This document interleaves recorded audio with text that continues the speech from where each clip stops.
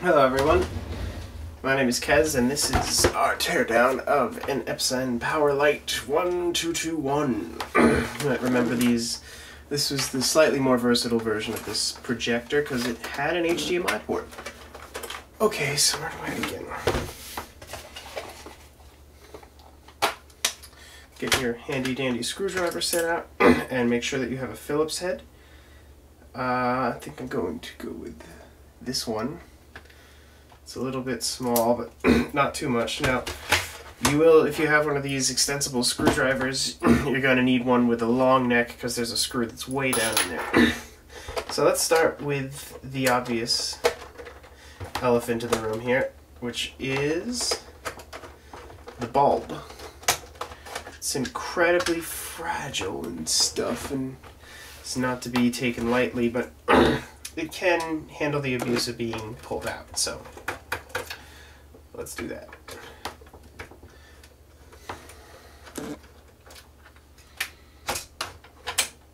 Okay, so there's two screws here. Just take those two out and put this aside on a nice soft surface.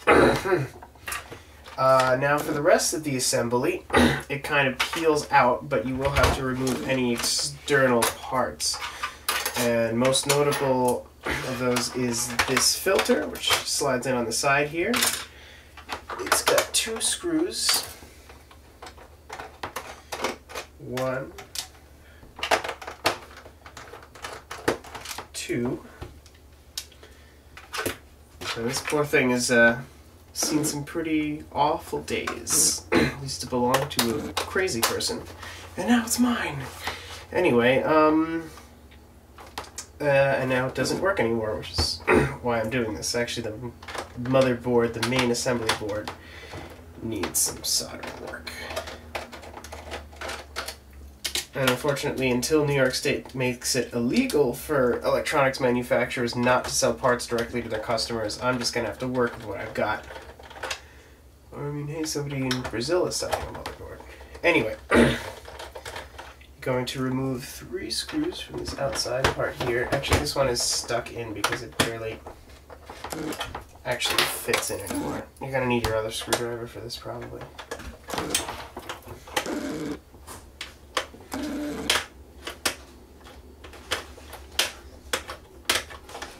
Yeah, it's disattached. It's unattached. Last person threw it around a little bit much. That screw in there you don't need to worry about. That connects the thermals. Grounding plate. Anyway, flip over to your other side now. As I said before, you're going to need a screw that can get way down in there, and I recommend that you remove this one first because you need to turn the unit upside down and shake it.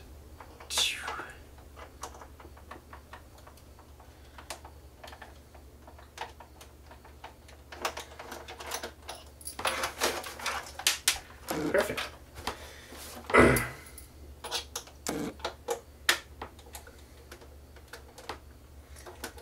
Now we're going to remove this screw, which attaches to the bottom part of the receiver board.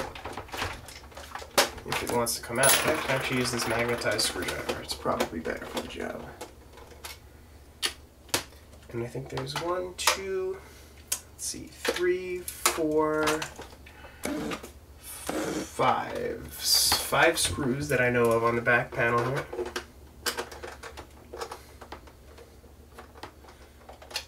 This one's a little bit worn out, so.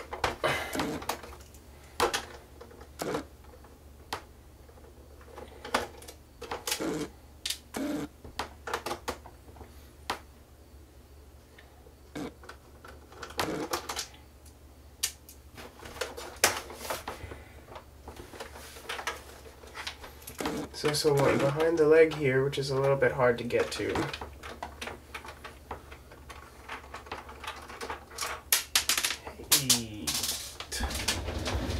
Well, at least it didn't go too far.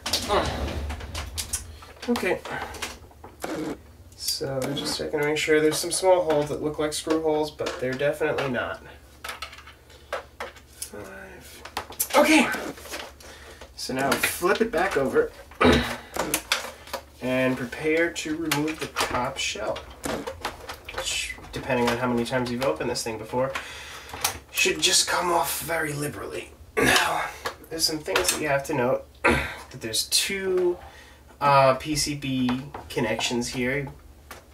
Your connections to the main PCB, and you're going to want to remove them from the main PCB. It's kind of hard to illustrate, but they're relatively easy to remove. One of them is a ribbon cable. Might have been some variation on ZIF, which has a little plastic thing that secures it in there. Just pop that up and pull that out. I know I'm not doing as good of a job here illustrating, but see, there's two of these connectors. One is for the controls, and the other one is for the HV, controller, which is long since broken off on this, but I don't use that anyway because it, pixelates the image further. This is a kind of low resolution projector, but this is for the controls on the top, the power button and things like that. And once that's disconnected, you can go ahead and put that aside. So now you get a nice good view of the lens if you wanted to clean it. And this fan, which I had to repair previously because, as I said, this was thrown around. But now we get to the bread and butter of this, which is the main PCB assembly. So you'll notice that there are several parts to this, that it involves 3 ribbon cables, one for red, green, and blue. I think I'm doing that correct. Yes. And this heatsink, connector for the speaker. This is kind of the nerve center of the unit. Removing it is going to be difficult, but not impossible. Especially because it has all these inputs on the back. Fun fact, I don't think you need to remove these screws to get this out of here, but I know that there are some screws on the top of the board that are keeping it in place. Anyway, let's keep working. So, we have some fan controls and fan sensors in the front here. Go ahead and get them to be loose. You can use a screwdriver with this if you think it's needed, or a tool of some sort. I think I'm going to go with one of these spudgers or case tools, because there's a little bit of a lip under this thing.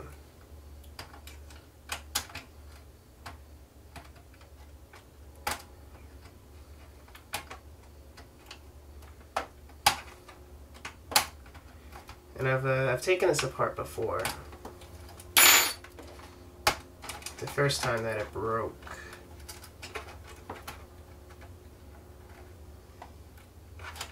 Come on. There we go. Same procedure for this guy up front. So these are all fans and sensors. Those cables are still nice and in there. Should be no problems. Okay, and now I'm going to move forward and continue to work on the rest of these connectors. I think that this is for power. Or maybe distributing power. Come on.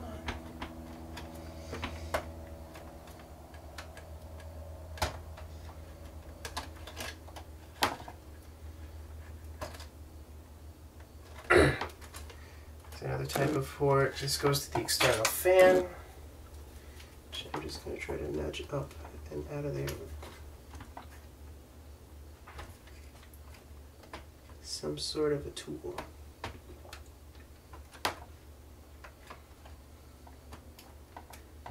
Again, you don't want to pull on the wires when you're doing this, and you don't want to touch the circuit board too much. Problem that I'm already having is most likely associated to poor soldering or a broken solder joint.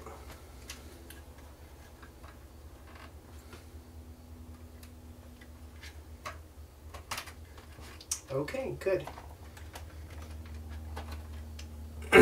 Lamp thermometer, lamp fan, AI, ooh. And this one goes all sorts of places, but we still want to remove it.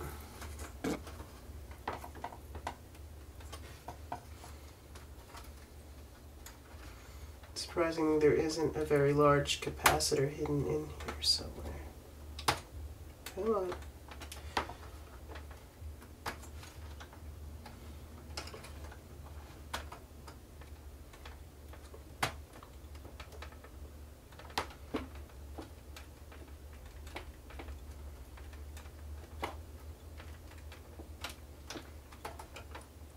And this cable, because of the direction that's being pulled on naturally, is a little bit problematic. But you can still get her off there and give it a quick examination, make sure it's still in good shape. Yep. Okay. So now we got that, just the speaker, I believe. And the real hard part is going to be these ZIF cables, because they're difficultly wedged in there. All three of them. Let's undo the screws first.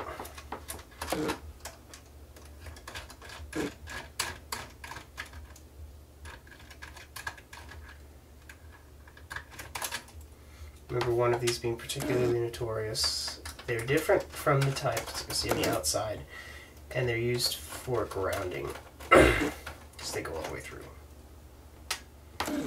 Make contact with the top part of the circuit board and the heatsink. I think this is the CPU because it has the most protection. Thermal elements, it's probably the back side of the CPU, but still. There's one more screw in here, 4 screws.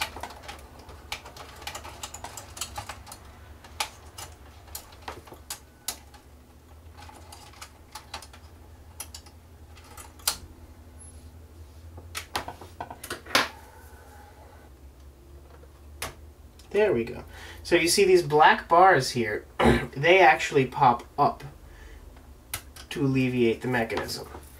It's a common mistake because the way that this one was designed to interpret that, you know, it's probably standard like Toshiba connector, but to believe that it goes another way, and then you're going to want to be really careful not to scrape the circuit board when you do this. I'm coming just close to hitting those resistors.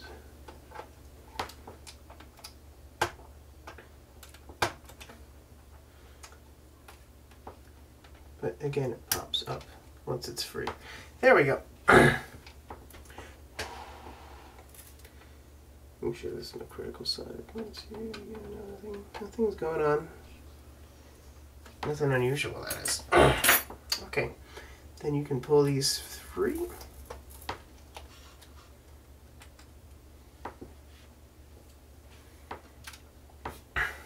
And then the whole board should just lift up and out. Complete with all these other pieces. Come on.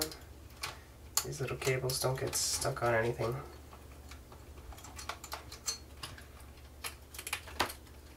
Stop it.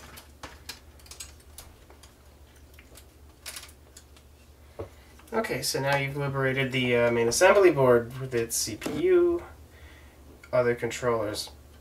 Most importantly, the part that's malfunctioning now, yeah, there's the CPU, you can see right there, is whatever's handling the inputs. It's not behaving at all. All I get is, you know, noise when I do anything analog, and then nothing when I do anything digital. Anyway, just being super safe. Can take some abuse, but because it's the part that's malfunctioning in the first place. Now, of course, if you're going to reflow this board, you're going to want to remove any plastic, or meltables as we call them. Which is only secured on by these two pieces. Again, I'm touching the guard, not the actual board. This can be a little bit tricky, but there is a metal cage assembly that wraps around, is also exposed to the outside of the case. If you're having a hard time handling it, you can touch that instead. Okay, so this piece is liberated. So you can see that I'm touching the plastic and the metal here. Once all that's done, touching the exterior plastic again, you can pop this interior plastic off. It's not connected to that screw that right by the HDMI there. I'm not sure if you can see that, but and this is the assembly that is malfunctioning. So there you have it. get this thing reflowed or whatever to make sure that the improper grounding is fixed, and then back to square one, see if it works. Okay, so thanks for watching, everybody.